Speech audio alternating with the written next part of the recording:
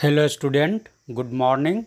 I am Dr. Ajay Kumar Sinha, Professor of Chemistry. Today I am going to discuss electroplating. Electroplating.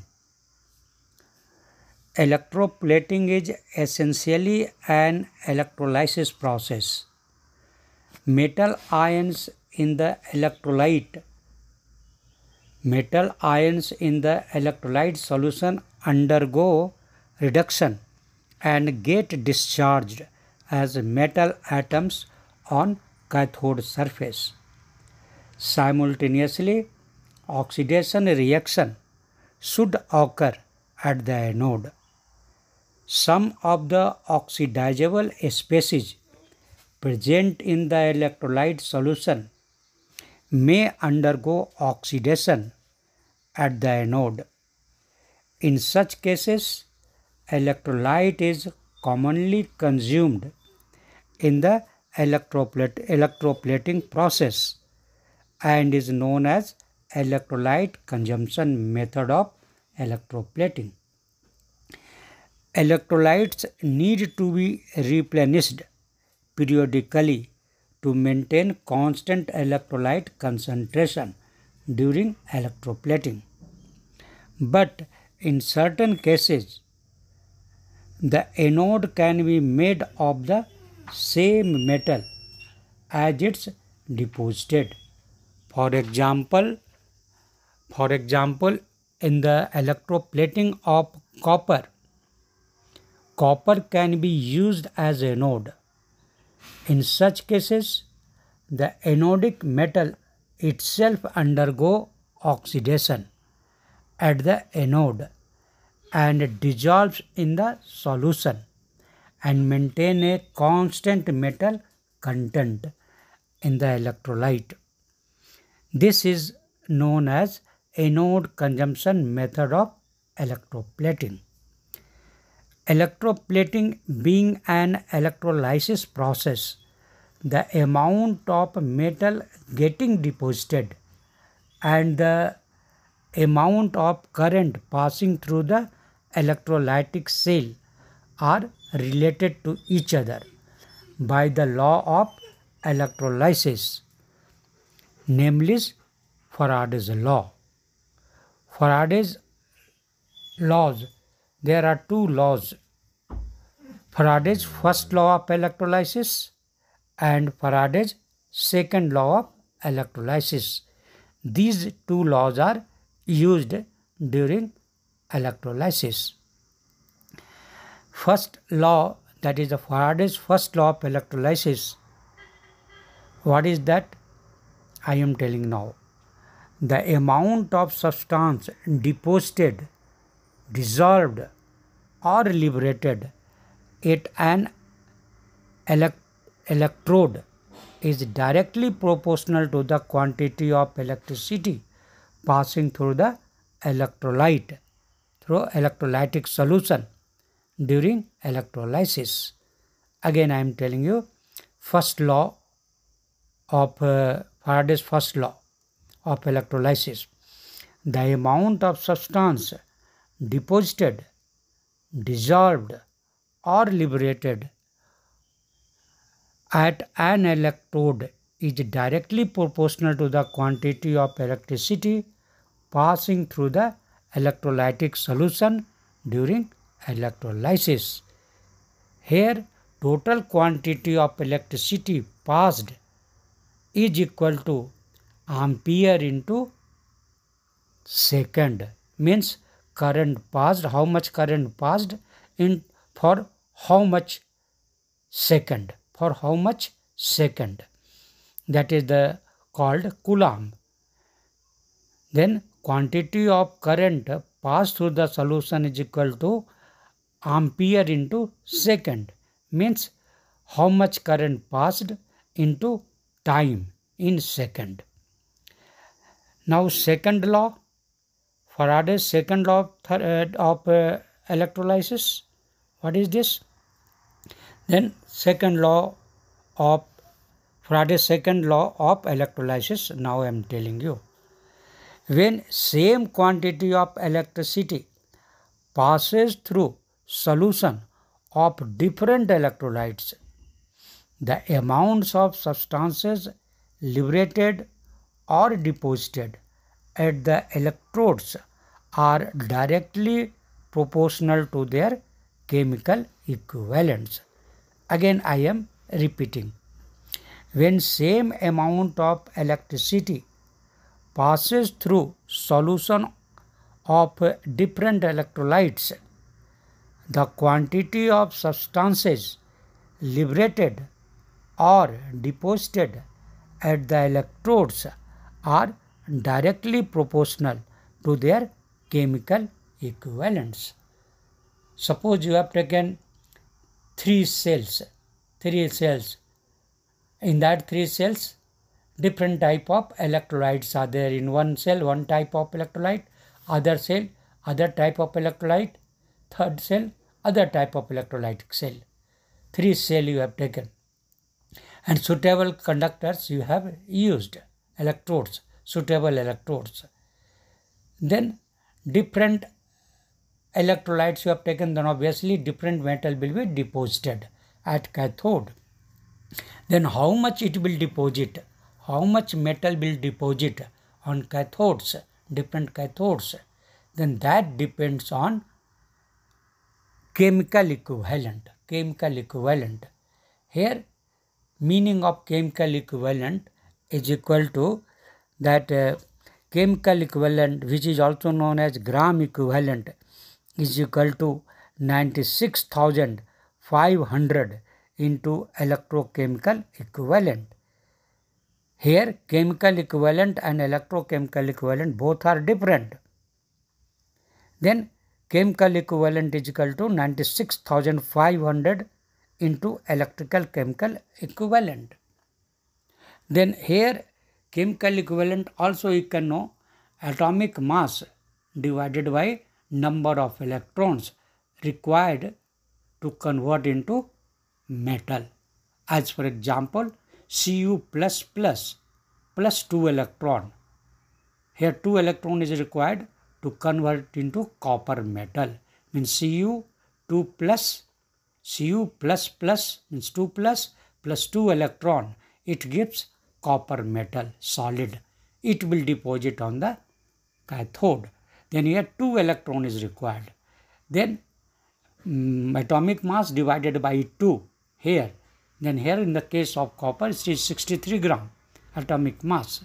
Then 63 divided by 2, that is chemical equivalent. Like that way for different electrolyte, different chemical equivalent will be there.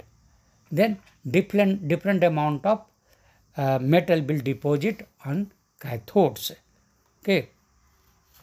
Now I am going to discuss some applications of electroplating. This is very important. Here many applications are there, but I will discuss only very important applications. First application is for better appearing or for better appearance. That is, you can say, that is also called decorative plating. To increase the commercial and decorative values, base metal are electroplated with gold, nickel, chromium, silver, platinum, palladium, etc. Here base metal means the metal on which you want to give a layer or coating of other metals like gold, nickel, chromium, silver, platinum, palladium, etc. Now second application, that is the plating for protection. Electroplating is widely used to have a protective coating over a metal or alloy which is susceptible for corrosion, means it protects from corrosion. For example, iron and steel are protected from corrosion by electroplating with Zn, means zinc, nickel, cadmium, etc., where both protection and good appearance are desired. More than one metal are plated on a metal surface. For example, a steel is given successive coating layers of copper, nickel, and chromium. Copper and nickels provide protective against chemical attack and rusting, while chromium gives a better appearance. Now third application, plating for special surfaces. Special surfaces. A part of plant can be fabricated with an alloy which gives all desirable properties, but is susceptible for corrosion or wear under the working condition. In such a case, the part requiring corrosion resistance or wear resistance is exclusively electroplated with a suitable metal. For example, in internal combustion engine, wear can be avoided and running performance can be improved by applying an electroplated chromium layer. Now, fourth application, plating for engineering effect. Electroplating is employed for temporary use in metal treatment. For example, steel parts are copper plated before carburizing a process is there. Before carburizing to prevent carburization at undesired portion. In a hardening process, steel is electroplated with tin or copper tin alloy at regions where nitriding is not required. Nitriding is again a process related to nitrogen. Then here I told you plating for engineering effects, means it is properties, they are creating new properties. Okay, electroplating is employed for temporary use in metal treatment. For example, steel parts are copper plated before carburizing to prevent carburization at undesired portion. This is called engineering. Okay, in hardening process, steel is electroplated with tin or copper tin alloy. In hardening process, if you want to make the steel hard, then steel is electroplated with tin or copper tin alloy at regions where nitriding is not required. This is also called engineering. Now next this application, fifth, that is the electroplating for this electroreforming, you can tell, for electroforming. Okay, fifth application for electroforming. What is electroforming? Then electroforming is a method of forming or fabricating an object by electroplating for an extended period for specialized applications. For extended period for a specialized application. Examples of electroforming are can say wave guides. It is actually instrument, wave guides, and other structure used in electronic, and it is also used in reflectors, pen. It is also used in pen caps. It is also used in musical instrument, also used in copper floats, also used in missile parts, also used in molds and dyes for rubber and for plastic also.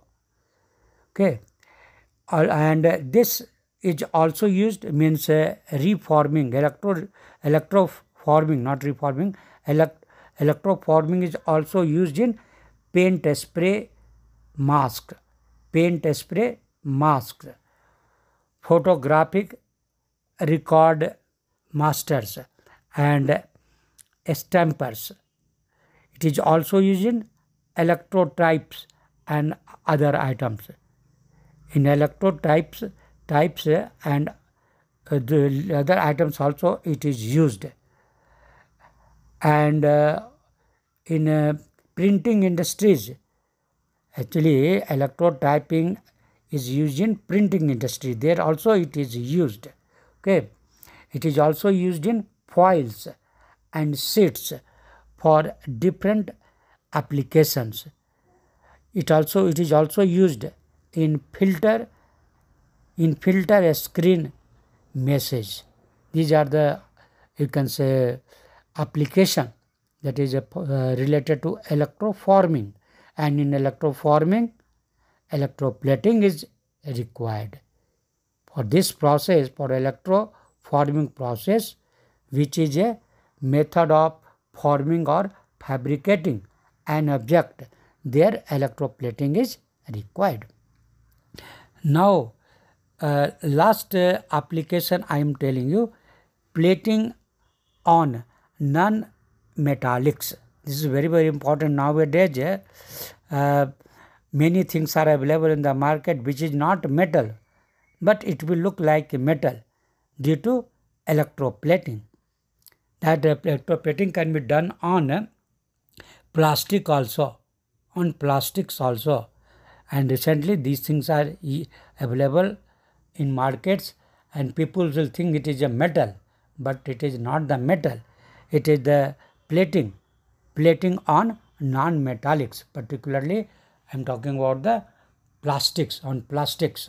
Okay, then non-metallics are electroplated with metals for decorative look, and to impart functional properties. Its properties will also change.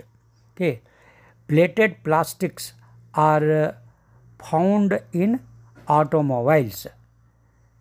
In it actually this plated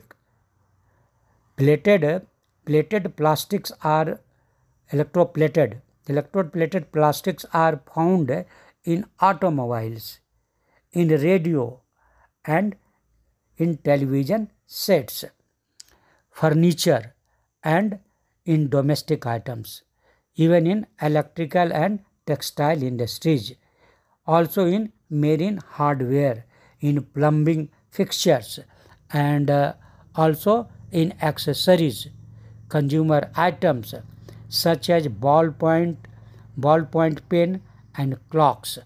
This is used. Okay, then electroplating is very, very useful. Now I want to tell little more about the electroplating of gold.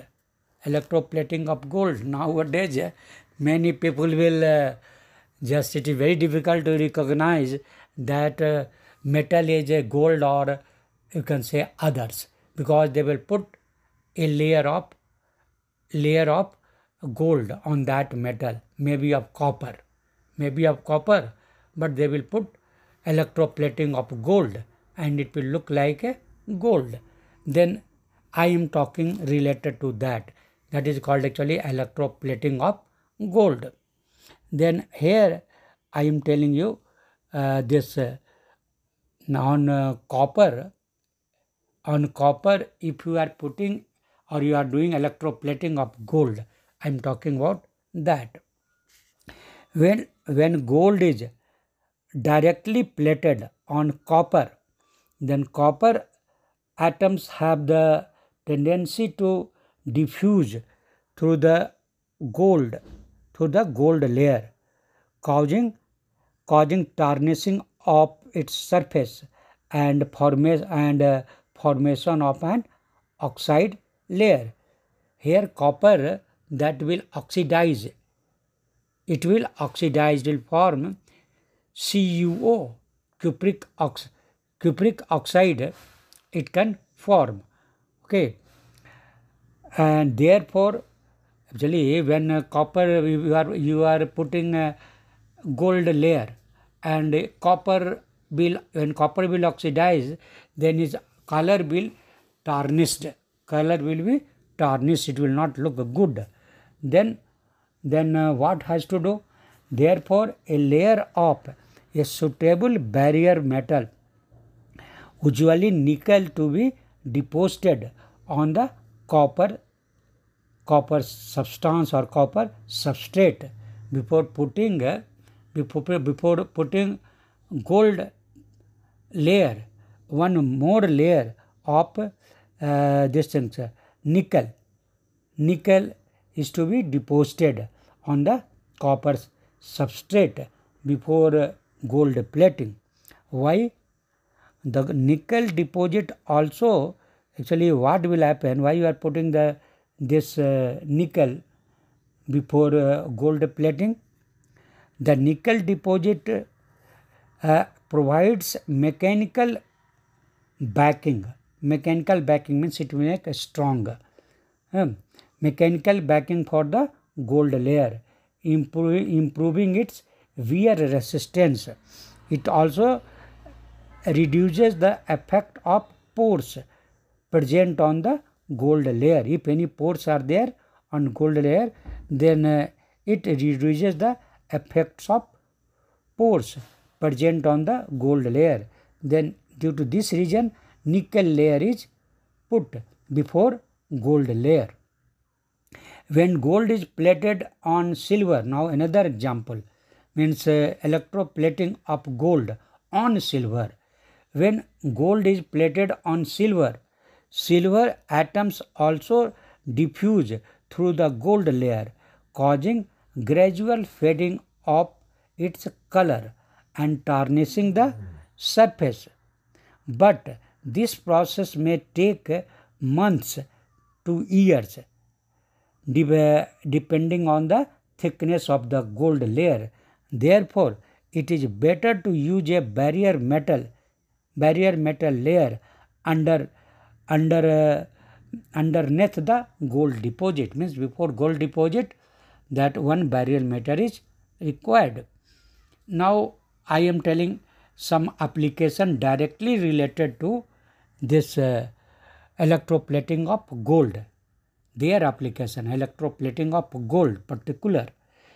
Gold deposit is a lustrous deposit and good tarnish and corrosion resistance. Tarnish resistance and corrosion resistant. It is with good electrical conductivity. This gold is a very good electrical conductor. Okay, it is with good electrical conductivity comparable with copper and silver, and has an ability to reflect the IR radiation, means infrared radiation it will reflect. Due to these qualities, it has some special application. First application I am telling you, used for decorative purposes in jewelry, watch cases, pen points, hollow wires, etc. Second, in the electrical industry, printed circuits, contracts and connectors are gold plated. In electronics, transistors and integrated circuit pairs are gold plated. Next means fourth, in the aerospace industry, instrument covering and this in aerospace industry instrument coverage or coverings you can tell, and external surfaces exposed in radiations in space are gold plated. Okay, and next, that is the last application, that is the reactors and heat exchangers in the conductor tube or conducting tube for desalination are gold plated because of the high corrosion resistance nature of gold. Okay, today I am stopping only here. Thank you.